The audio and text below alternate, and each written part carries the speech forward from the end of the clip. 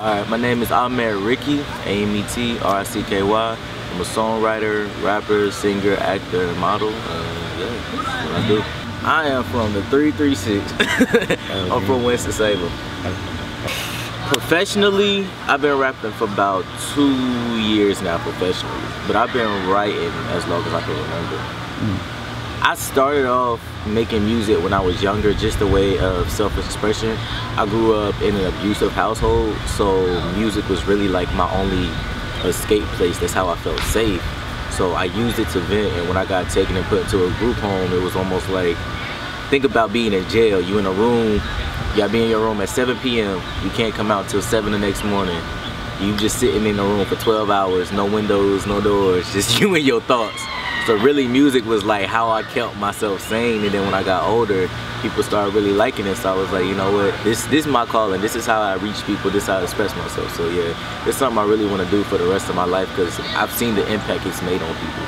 We're gonna start diving into the album here, and 90s Baby. 90s Baby. You do a good job at establishing, you know, the direction of the album and even expanding that in some cases on certain tracks. My personal favorite, Miss Monique. And then I also noticed that you had a backdrop, a theme behind this album, the story of Hezekiah McCoy. Could you tell me what made you feel that it was necessary to present this story, and who was he to you? Hezekiah was my brother, my best friend, my partner in crime. He's who made AMET Ricky, honestly. Like, he's who pushed me to be so outspoken, who pushed me to be so open, who pushed me to be so vulnerable.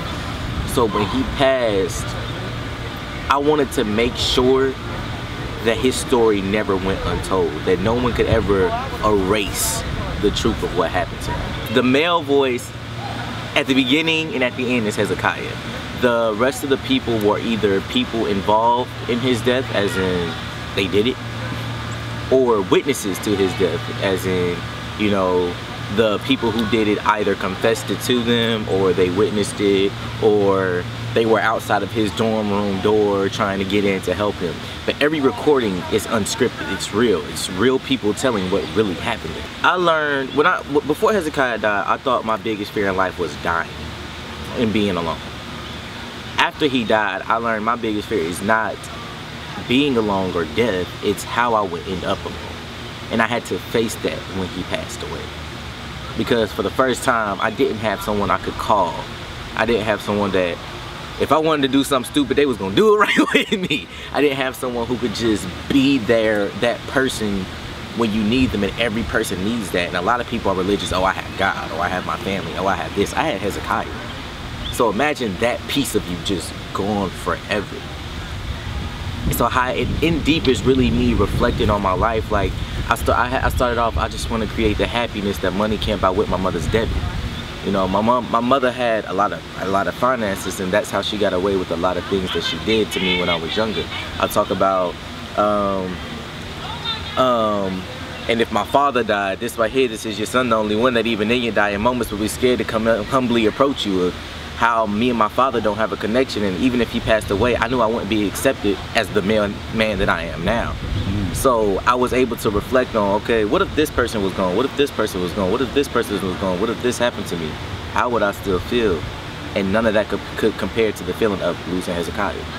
The album cover is a double entendre. First, that hat is Hezekiah's hat. So anybody who knows me and Hezekiah Central know we were like this. Like, you couldn't see one without the other one be around the corner.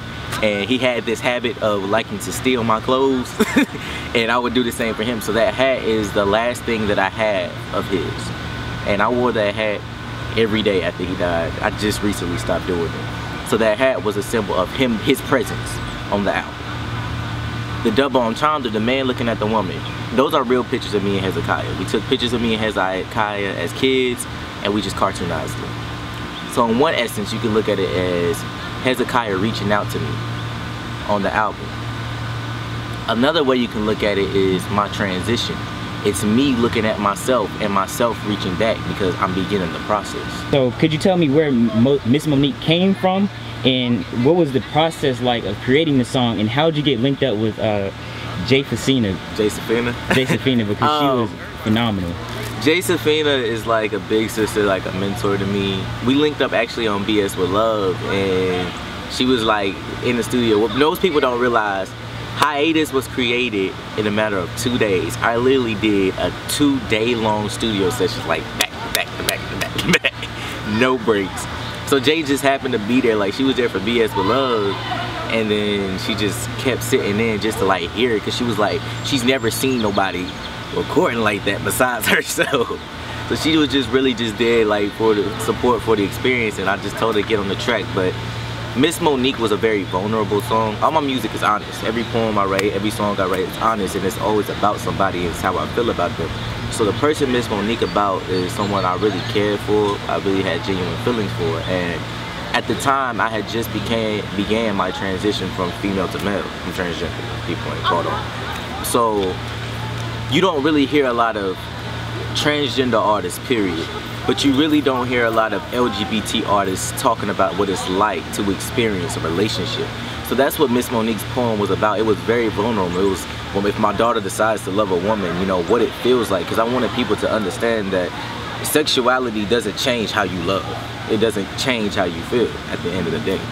So a lot of people are used to seeing the AMET Ricky with the soft voice, the AMET Ricky with the long hair. So in a lot of ways, as I'm transitioning, people are learning how to accept me both as a person and as an artist, because you're about to hear a new voice, you're about to hear new stories. It's a new level of vulnerability because it's a new person.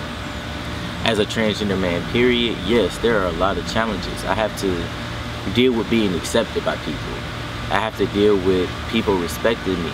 I have to deal with, from a business standpoint, people scared. Well, when you were AMET Ricky the female, yeah, we wanted to sign you. We don't know how to market a transgender person. Regardless of how talented you are, regardless of how much you're worth, we don't know how to present you and make you accepted in an unacceptable America. So it's almost like you have to learn how to care about yourself and stick to yourself enough in a world where people don't care about you. I'm sorry that I gave in. The pills, they started speaking, started screaming, I was dazing. They told me about my efforts, how my world was never changing. They told me about my work and that I'll never make a playlist. They told me about my love and how she's never returning. They said this cup